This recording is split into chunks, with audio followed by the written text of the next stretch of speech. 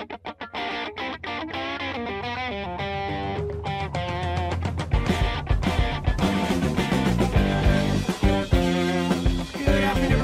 to the TraderMerlin show. I think I got things backwards on my timing list there, but hope you all are doing well. It was a great trading session out there. Some great movements to the south side. I'm bummed I didn't keep my IWM, but Russell Futures is what it is. I have some trade updates for things that I've done in my accounts, which I will let you know about. But I'm going to start things off with the news of the day, which is this man right here.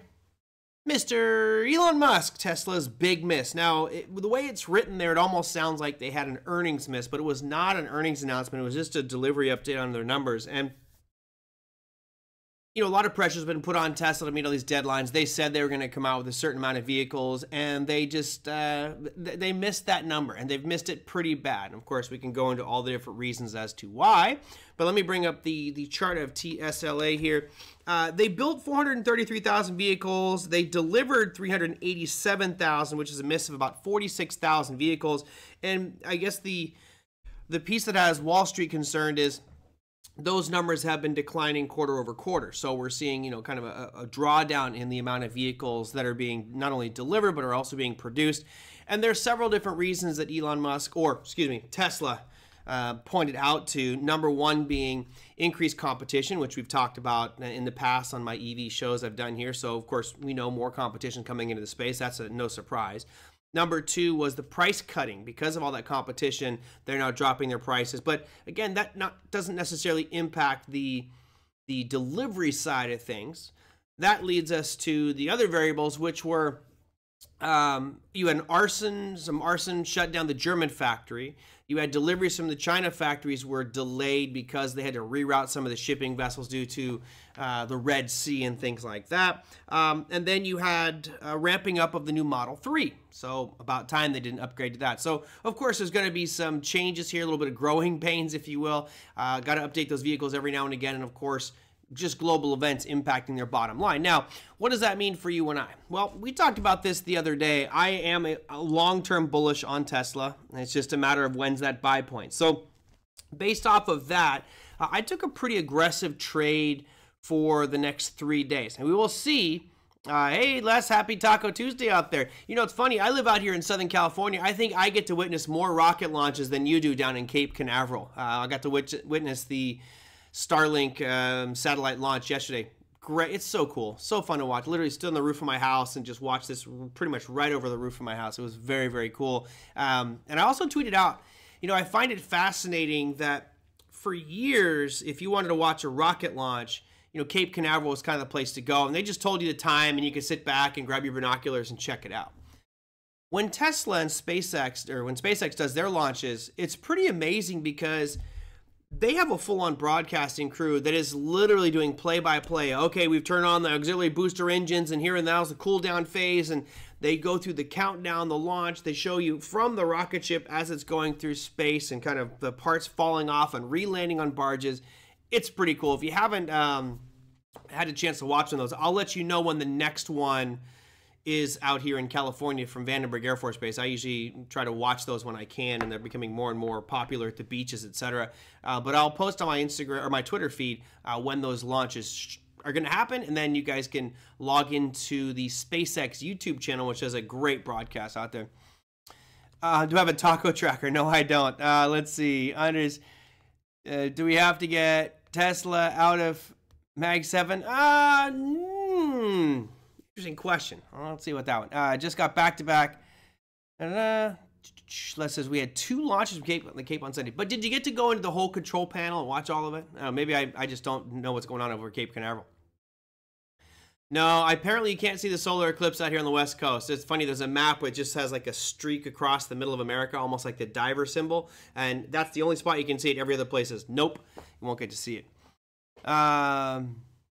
Oh, good. You're probably about as close as I am then, Les. You might be actually closer. I just get to see the tail end of that plane flying over. Okay, so what does this mean for Tesla? I like Andre's comment. Do we have to get Tesla out of the Magnificent Seven? I do not think so. I think Tesla is pretty much here to stay. I think that once we go, you know, Tesla has established itself as a vehicle company, as Tom pointed out many times. You know, it was overvalued, and that typically happens when stocks are in their extreme growth phase. Like NVIDIA, right? NVIDIA, I would argue, maybe not as overvalued as Tesla was during its peak.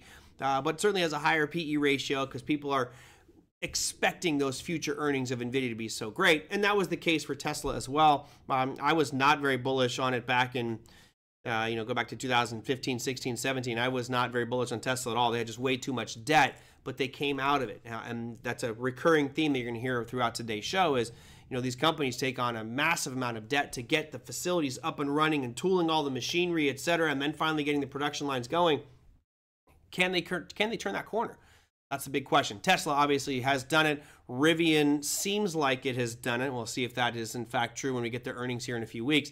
But all in all, does Tesla need to be removed? I don't think so. I think it's going to actually turn in more from a vehicle company to a information site because people, I think, will be licensing Tesla's vehicular AI, and then they'll start to go into the robotic side, which just is pretty exciting for me. So all of that said, I took a pretty aggressive play today, and I sold puts on Tesla at the 160 strike price. Let me move this line down. We talked about that with Don on Friday's show, that 162.50 is kind of a decent spot. Well, I did the 160s. Now, I could have gotten more premium for the 162.50s, obviously, but I sold the 160s.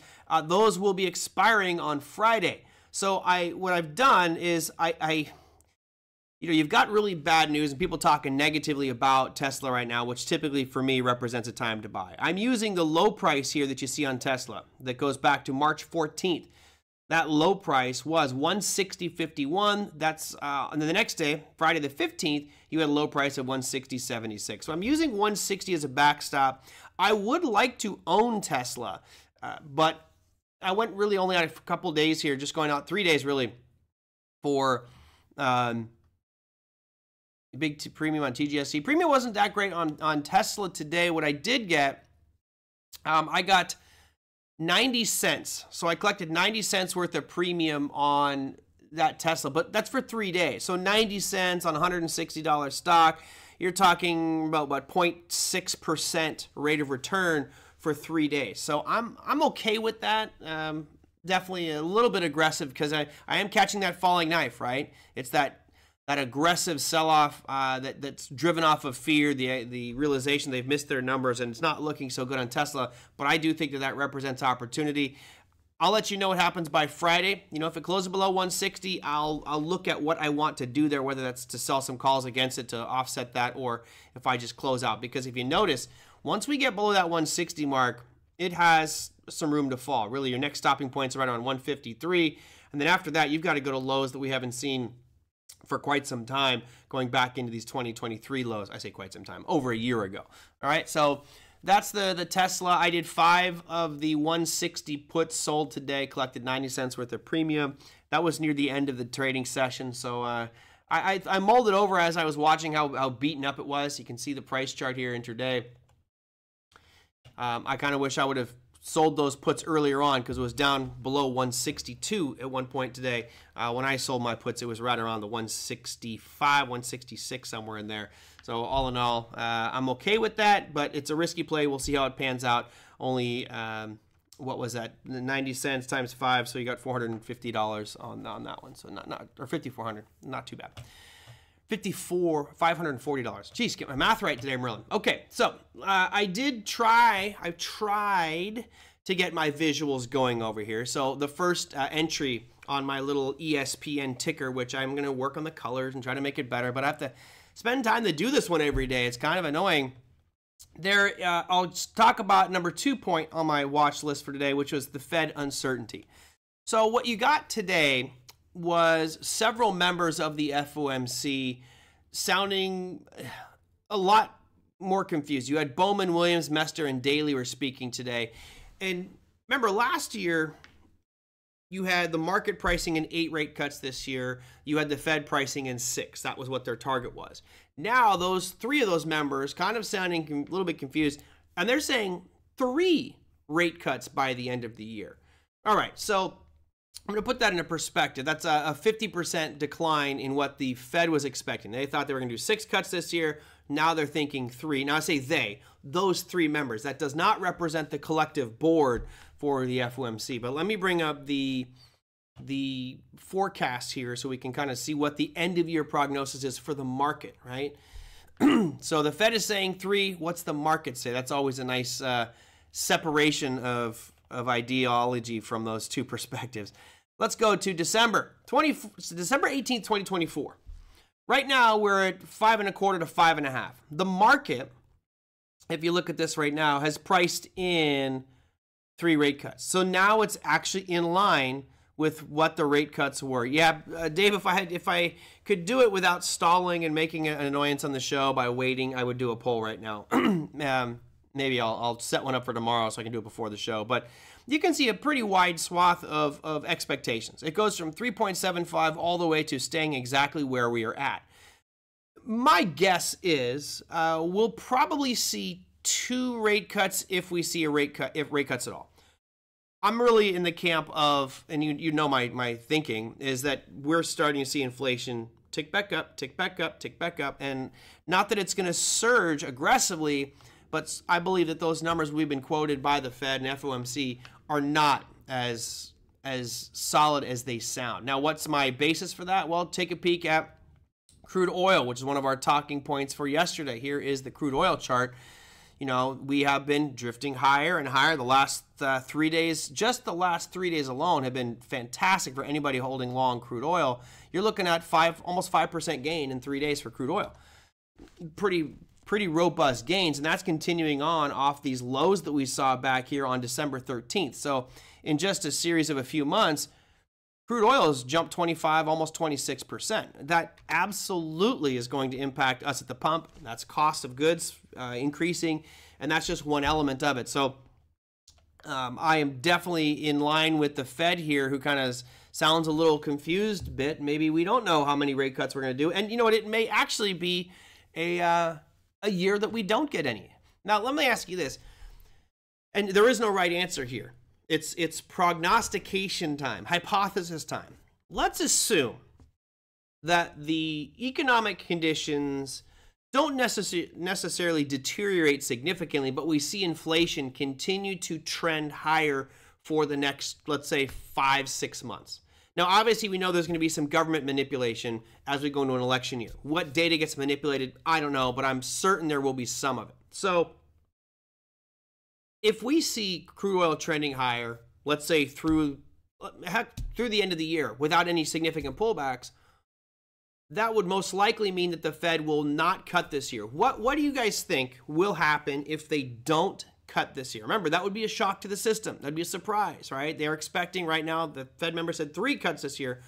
What do you think would happen to the markets? And the only reason I'm asking you to think this way is because if we find ourselves in that situation, it's good to have a game plan. Okay, here's my approach going towards that if the ducks do in fact line up and we do not see rate cuts as anticipated this year. Remember, it was 8, 6, 3.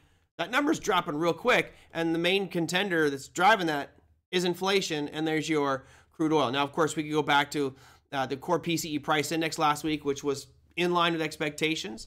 We got another couple weeks here till we get our CPI and PPI numbers, but what do you guys think the impact would be? How would you play that? No, if you were thinking today that, you know what, there's going to be no rate cuts the rest of the year, and inflation's going to continue, how do you position yourself in that one? Let's see, Les says, is there really a need for rate cuts if the economy looks so strong? That kind of is my argument as well, Les, is the economy feels like it's trucking along right now. Why do we need to upset the motion, right? You've got markets ripping to all-time highs. The Fed's unwinding its balance sheet, and it's not impacting the market as significantly. We're not seeing the long-term yields spike aggressively, right, which was the concern early on, certainly one of my concerns. I personally don't think the Fed should cut at all. We should just stay right where we are at and keep it dependent on inflation, right?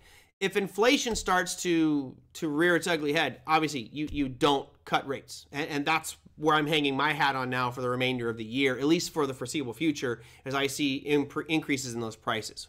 Which data will be manipulated so they can cut? I don't know. But yeah, I don't think the Fed needs to cut. And why bother? You know, when you're raising, cutting, you create problems. So keep it constant for a while so you can see the long-term impacts of all those historic rate cuts that they have done. The prudent thing to do now is just hold. The market is going to drive this, right? The market is pressuring Jerome Powell and the Fed to cut. You saw Elizabeth Warren and a couple other senators literally write demand letters to the Federal Reserve, who needs to make their own decisions here, but demanding that they cut rates because it's hurting unemployment. We're starting to see more job loss. Well, that's not true. Look at the economic calendar for today. I didn't put this as one of my line items, but JOLTS job openings were in line with expectations. You got 8.76 million jobs available. Everything's looking pretty good. If you look around the world, manufacturing data for almost every country is improving. That doesn't mean it's in positive territory, but it's improving pretty much everywhere. I'll start at the top of the list here. Let's go to Spanish manufacturing numbers. Better than expected, although a slight step down from the previous month. Okay, not bad. Swiss franc, what do they make? Chocolates? All right. Swiss franc was better than expected. Italian manufacturing was better than expected, but just crossing over that 50% line. France, well, the French, they like to work over there. They make some bread and stuff. We have the French looking good.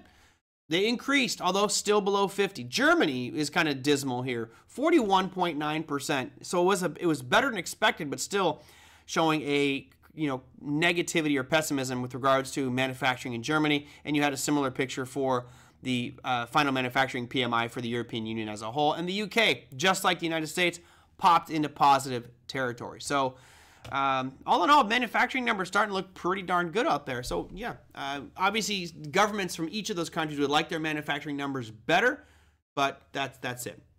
Margaret says Elizabeth Warren needs to lose her job. Yeah, she's trying to make a name for herself. She's trying to be visible, and I can understand, but I think she just kind of loses sight of the fact that we are in one of the most employed markets that we've seen in a long time.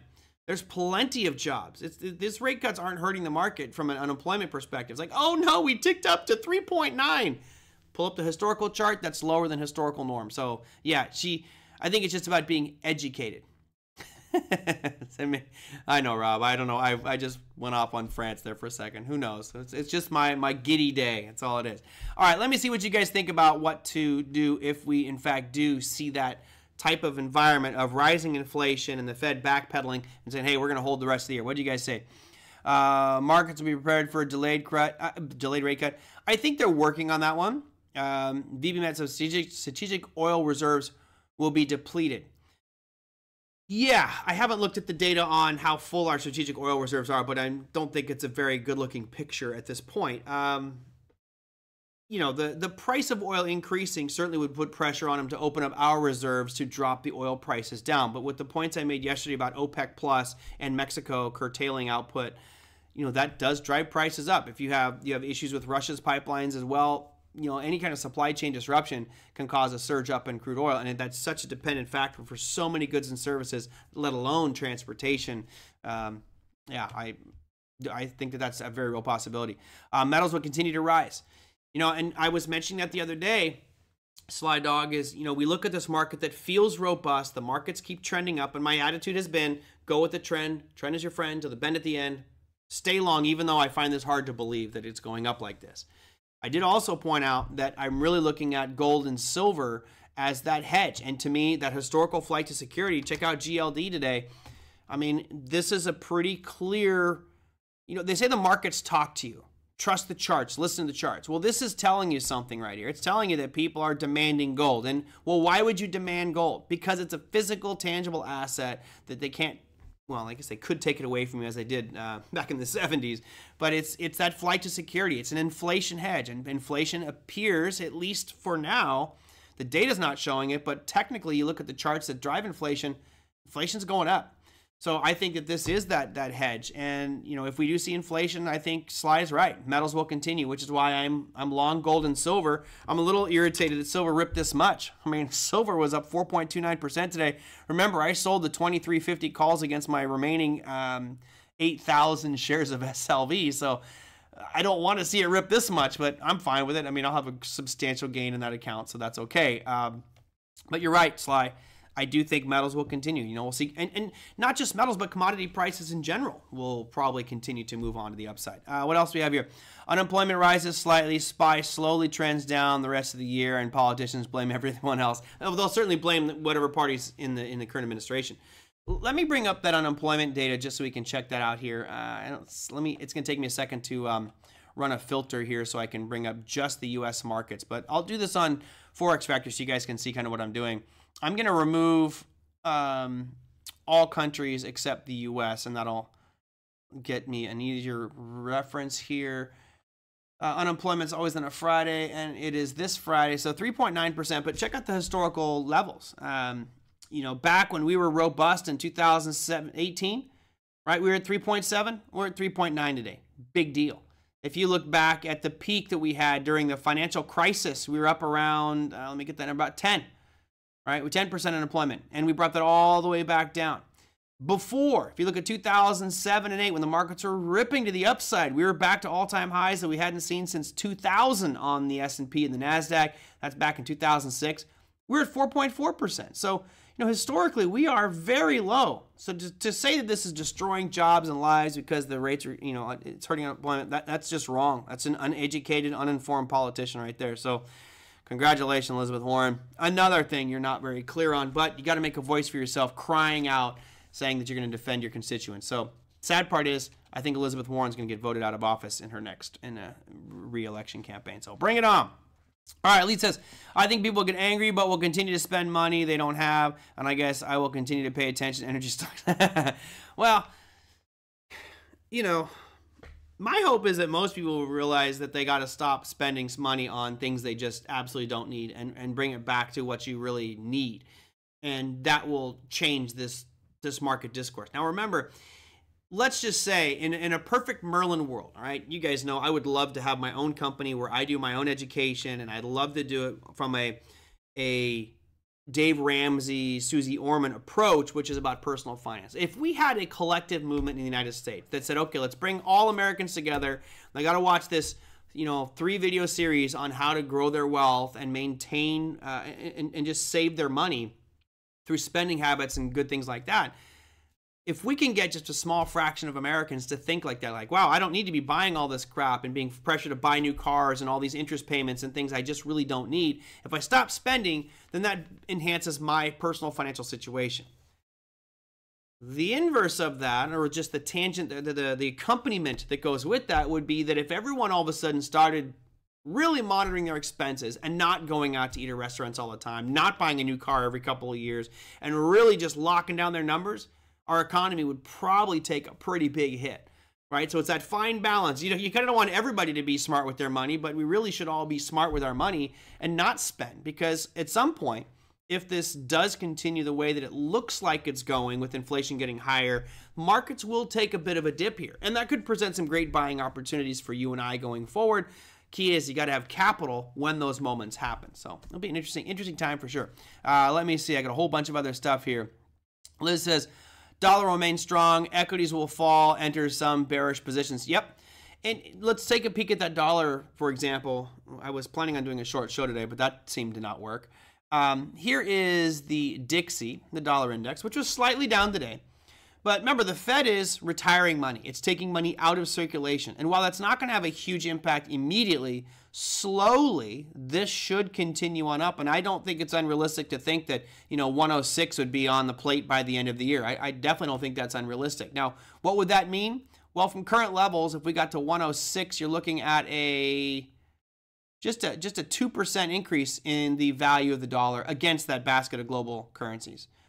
That may not seem like a lot, but that will have an impact on our markets. You know, that means people can buy less American goods and services. What else do I have here? Joe says employment is still very strong. Very strong, Joe. It's silly to think that, you know, people are talking about how bad unemployment is. It's not even close. It's threatening their grasp on power for sure. I'm itching to dump my silver, dead money for too long. Yeah, man, but see, here's the thing. You finally got it moving, Larry. It's finally moving in your favor. You're finally getting that big boost. You're like, oh, I'm going to sell it, right? Maybe you sell a portion of it and keep the second half. I personally don't want to sell my silver. I think SLB is going to continue on up here, but I didn't think it would be this fast. That's why I sold those 2350s. I got less premium than I wanted on my call options against my position, but you know, I thought we'd end up on April 19th right around that 2350 mark. So I might be wrong. We'll see how the month ends. Tom says, do a survey asking how housing is doing in your area. Housing is doing quite well despite social interest rates. Yeah, I think housing is doing pretty good. You know, the thing that I find perplexing is the cost of rents. You know, we talked about that under the CPI numbers. That's the number one driver, is the housing cost. They're expensive. I'm sure everybody lives in different parts of the world, but you know, you look around here and to find a 2-bedroom, 1-bath place is like $3,000 plus a month, which if you did it right, that's a mortgage payment. And we can go on that argument of the discussion about what's better, to rent or to own. Man, if you can get yourself an all-in pity mortgage payment, for those who don't know, property taxes, insurance, taxes, all that's pity, is an interest.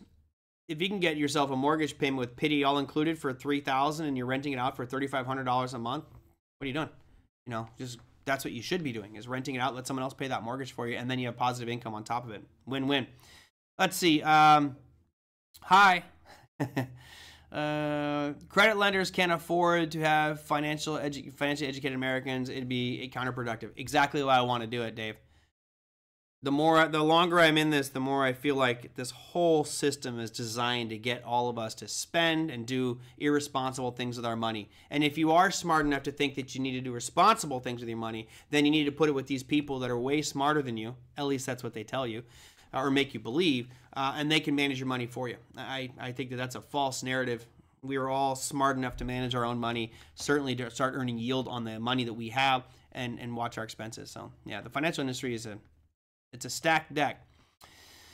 But marketing people make a lot of money convincing people they need to buy the latest gadgets. Yeah, absolutely. There's no argument there. That's what marketing is. It's convincing and making you believe that you need something. You know, every time I go outside and I see, I got a lot of neighbors here, and most of these people don't switch cars very frequently. I have a friend, a couple that I know, that seems like every couple years they have a brand new car, and they're constantly making ridiculous payments on their car. That's on them. In my opinion, they're losing. I mean, I haven't made a payment on my car for 8 years, and I'm not going to make it. I mean, I paid cash for it, and I will never make a payment on those things unless they're paying me 0% or giving me 0% interest, but I still don't need to buy a new car all the time. My truck is totally fine, and I love it. Inverse head and shoulders pattern there on gold. Let's check out the old GC chart. And then I'm going to go to my my chart here in a second. Inverse head and shoulder. No. I don't see an inverse head and shoulder. I see just an absolute breakout. You got a bullish flag, rip to the upside. Looks fantastic. It actually does feel like it's ready for a pullback. I thought we'd see a pullback here on Monday's chart. You can see that little shooting star we had yesterday on gold futures. GLD doesn't look much different. Oops. There's your GLD. You know, I don't see an inverse head and shoulders here, no. All right, let me go back to my graphics here. So I had the Fed uncertainty, and then I have the market wobble. Okay, so I've been talking a lot about how the trend is your friend. There's no reason to be worried about these markets at this point, and the charts still say that. However, I say wobble merely to the fact because we've broken these very, very short-term lows, right? I'll slide this down here, and you can see that we had this low on the S&P 500 that goes back to March 26. We just broke that today. We're still in that kind of upward channel that I have drawn here, right? So this still looks good, but it is showing weakness. This is the first time it's really shown some weakness here. It made a new low for really the first time since this year, where it's broken a recent low and made a new low. So that's the only really weakness I see here on the S&P. But wait, we're not done. NASDAQ. I said our only real concern here is if we start to break down and make new lows. We hit 18,375 today. We did break that red line, which was the low going back to last Wednesday. Again, it's not the end of the world. It's still in that upward trend line. Let me see if I can draw a decent one in here. Ugh, it's not a really great trend line. I'm kind of cutting through points here, but that's the torture of technical analysis. You know, if I go through here, you can see we broke down below that today. So I'm starting to see, you know, the graphic here shows the brick wall and kind of a slight breaking through that brick wall. It's not done. You know, this isn't saying this is the end. It's just, you know, if you're driving a car right now, the yellow light just came on, right? It's saying, hold on, be a little concerned here. We are making a deviation from the trend. It's starting to show some weakness. Not that it's the end, but it may be a turning point. And then, of course, the Russell, the one that I did not hold overnight. Man, what a different day that would be if I held that thing overnight. from its high of 21.29 to its low of 20.72. You're looking at 28 plus 29. That's 57 points at 50 points a pop, or 50 points a point.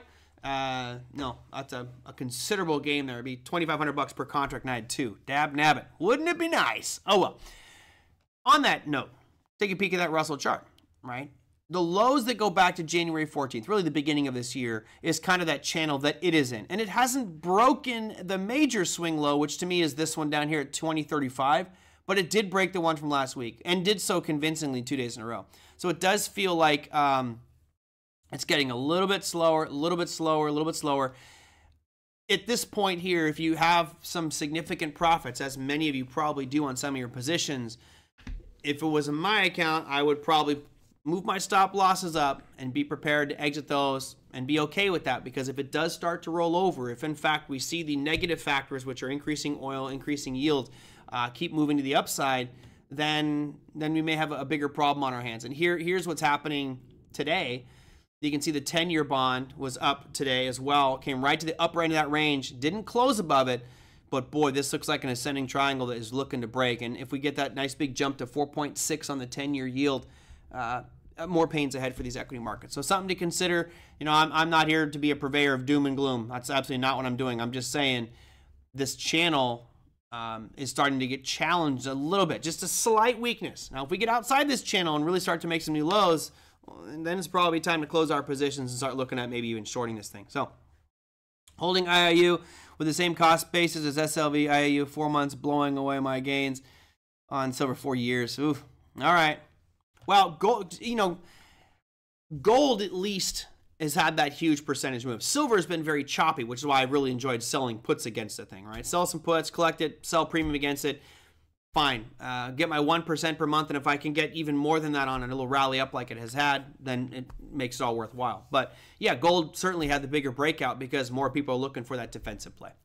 All right, so that was the market wobble. Again, it's not through the wall, but it's starting to show some little cracks in it. And then finally, AI does not do a good job of recreating my face. It does a great job of my gray hair and messed up, you know, hairstyle. But yeah, there's me. I don't know. I guess I needed to shave when I took that picture. But it's Merlin surrender. All right, what are you talking about? Well, as you guys know, we had GoEV report earnings last night, and I was reading through some of the documentation. And while some of the numbers do look good, right, their loss was certainly way better than expected. The estimate was they were going to lose $1.77 per share. They only lost $0.92. So significant improvement over what the expectations were. However, there was some stuff in there. I told you when I made this trade that it's about, can the stock turn the corner? Does it make it to the finish line, get enough capital infusion that it can make it and now be producing these vehicles? Given the slowdown with the numbers that came out with Tesla today and just kind of my feeling about the economy overall, I decided to close that position out, because if the economy struggles, then there's going to be less need for people like NASA, the post office, government offices in Oklahoma where they're based out of, to buy their vehicles, right? It's just going to be cut back to spending a little bit, and that could hit them directly. So in my opinion, it feels like, yeah, no, Tom, I'm not the whale in GoEV, but I did dump all my shares. I thought about dumping part of it. I'll tell you what, I am still interested in GoEV. I'm not like poo-pooing them that they're garbage, but it's just, if we do see some economic turmoil ahead, then, you know, it may not be the wisest choice to deploy my capital in that one. I hope they succeed. I love the vehicle. I think it's pretty damn cool. I got out at 280 today, so pretty much right at the closing price, and it's already down 4% after hours. If this does get back down to that 131, I'll probably take the gains that I have on this one, which are pretty substantial, at least from a rate of return perspective. It was 114% rate of return in, well, I can tell you, that was really just a very fortunate, lucky trade, because I bought it the day before that happened. It shows 89%, but my numbers are showing 114 in 12 days. So, no, I mean, I'll take that. 12 trading sessions. But yeah, I didn't want to be greedy. I should have taken some profit earlier on as it came up towards that supply zone right around 490, but it's fine. I'm still happy with the rate of return and the numbers I got, but there you go. That's my surrender on this one. What else did I do today? Oh, I told you about the Tesla ones. I verified my Rivian as well. I thought I sold $10 puts on Rivian. I didn't do that. I'm long 1,000 shares of Rivian, and I sold calls on Rivian as well. Let me share that with you. And that's what I got confused. But I sold calls on Rivian at 11.50, and those were for April 19th. So I'll put that right here, 11.50, right about there. And we could get there. My average price on Rivian was 11.30. So even if we got to that, it's actually, my price was actually less than that. But 11.30 is where I'm entered at, and we'll see if we get to that 11.50 mark. Anyway, just wanted to share that with you guys. What else do I have for you? That was the gist of my piece there. We talked about some other parts that I wanted to get to anyway, which was gold, that continuing strength. But I think we maybe wouldn't. Oh, we didn't talk about Bitcoin. You saw some pretty interesting things. There is a general belief that there is a group or an entity out there that is manipulating Bitcoin, and just the way that it's been moving. Like, so there's what makes Bitcoin fascinating is when you have a digital asset, the holders of that asset are visible on a ledger. It's open. You can see exactly what's there. Plus, since they're doing perpetual futures and leveraged assets on these digital blockchains, you can see who's leveraged long or who's leveraged short. And you can see where the liquidation prices are. So what this means is someone with a lot of capital, let's say I've got $100 million sitting there, I can go to some of these exchanges. And let's say Bitcoin's trading, I'm making up the numbers, let's say it's trading at 70,000. And I can see that there is 50,000 people that are heavily leveraged long trying to ride this momentum to the upside. All I have to do is do a big sell order, push the price of Bitcoin down, because a sudden influx of my Bitcoin or whatever will push that price down. It liquidates those longs, which means they now are forced to sell, which collapses price even further. And as it drops significantly, it creates a buying opportunity for me with another portion of money, basically manipulating the market. And unfortunately, that is a very real plausible scenario. You can see how quickly this stuff fell late last night. We were up around $70,000, and in a period of, that's at 7 p.m., by 7:35, we had hit a low of 66,500. That's a $3,500 drop in just a few minutes. So pretty significant, and it really goes back to people manipulating the market. At least this is Saylor. I don't think Saylor's selling for anything. I think Saylor is, you want to talk about the true meaning of diamond hands? It's Michael Saylor. He's not selling for anything. I think he will keep that going on and on and on. Dave says, it sounds like an algorithm used in all the markets. Yeah. The difference is, again, Dave, and for everybody that understands traditional markets like stocks or futures, is those are centralized. So to move that market is much harder because you have all this centralized liquidity. But if I go to, let's say, KuCoin, which has a certain amount of customers, but it doesn't represent the whole, if I hammer that exchange and cause that one to crash, it creates panic on all the others because there's algorithms that are linked up there. So yeah, it definitely is... It's something you got to be tough with in the crypto world. I don't mind. Like, I don't mind because I know I'm holding it for at least another year. So move up, move down. I don't care. All in all, I think we'll see it end up moving to the upside. And of course, we're going to have the halving here coming soon, which is a totally different ballgame. All right. Let me look at your economic calendar for tomorrow. I'll tell you what we got cooking. Let me undo all my filters here since I had quite a few on there. We'll go to Wednesday's session. For the U.S., as you can see some red factories on here, it gets back to the jobs data. You have the ADP non-farm employment change. They're expecting more job creation. That's a good sign. Of course, don't forget, we have the unemployment rate on Friday. You also have several FOMC members. You've got Bostic, you've got Bowman, you've got Fed Chair Powell, Barr, and Kugler speaking. So you have a lot of members speaking. Powell's meeting is actually going to be at Stanford. That's at 12:10. Let's see, am I on Eastern time? Yeah, I think this is Eastern time. Yeah, 12:10 Eastern time. It's a little afternoon. Jerome Powell will be speaking at the Stanford, what's it called? The Business, Government, and Society Forum. Now, I don't expect him to say anything out of the ordinary. Why would he? He's already said enough. but you never know what might come out of his mouth. You also have crude oil inventories and ISM services PMI for the U.S. You have final services PMI, which is manufacturing index, services purchasing managers index. There we go. Do not Bitcoin ETFs help to avoid price manipulation? Yes, they do to some extent. But because there's only 21 million of these things, and right now there's probably really about 15 million that are tradable, and out of that, only a small handful are on exchanges, the potential to manipulate is astronomically high, to have huge swings and fluctuations. You know, this is a uniqueness to Bitcoin that I've never seen in anything in my entire trading career, and it's maybe a first for many of you, is most of the products and most of the companies that you see were brought to market by big businesses, right? They were brought to market by Goldman Sachs and JP Morgan. They found these companies, they bought into them, they brought them public, they marketed those companies and made you believe like they were the greatest thing ever and you got to buy it. Crypto is the only thing I've ever seen that was started all because of retail traders, not one institution involved. It was all people, humans like you and me going, hey, this is an interesting idea. And it got bigger and bigger and bigger. And now we're seeing that point where institutions are getting into it. So I think we have to embrace the institutional shenanigans that typically get played and just know what those games are. And if you are, a short-term day trader, man, there's some phenomenal opportunities out here, but you're kind of at the whims of the big fish. If you're like me and a hodler of it, I don't really care. I'm not really that worried about it at all. Agent Sancho says, are we bears or bulls this month? Agent Sancho, that's a very open-ended question. If you narrow it down, if you say stock market, I got to say I'm slightly bearish. I think you're going to start to see things slightly roll over. I am still bullish on commodities. I'm still bullish on Bitcoin and cryptocurrency as a whole, even though we had a pretty wicked last 24 hours.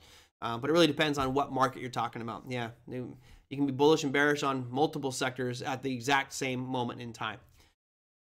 Okay, that's going to do it for me. I'm not going to do an hour show. Sorry, Big Eb, can't do it. If you want something covered on tomorrow's show, email me, TraderMerlin@gmail.com, or put them down below any of the YouTube videos. And those who did put their comments down, I appreciate that. Thank you for commenting on the videos or asking me things there. It's always nice to see different questions brought up on my YouTube channel. Let me see real quick. I thought one came through. Yeah, you guys were helping me fix that audio yesterday. Oof, man. John, let me just get this one from John. John says the Bitcoin mining fees per block are higher than the block reward. That's actually not true. There was a couple of instances where remember, you have two ways you can earn money as a miner, right? When you mine a block of Bitcoin, you get the 6.25 Bitcoin. That's your guarantee. But you also get the fees that were paid. Now, ordinals or inscriptions on Bitcoin have caused serious demand for the network. And there was one point for a very short window of time where the fees collected per block were bigger than 6.25. So you're getting monsters. Now it's much lower than that. For those of you who would like to know how to see that, let me show you. And then I'll wrap this one up. But I want to make sure I got to viewer question out here. So since this is a blockchain explorer, you should you can go to something like Bitcoin, BTC.com, and you can click on Explorer up here, and it will show you all the recent transactions for Bitcoin. You can see all the different various data, right? So you can see all the mining pools and who's been doing the most. Let me go here and click on Bitcoin. Here's the Bitcoin Explorer, and I'll scroll down here to the most recent block. You can see the latest block. So Spider Pool right here is the group that mined this last block. And you can see the reward here says 6.39.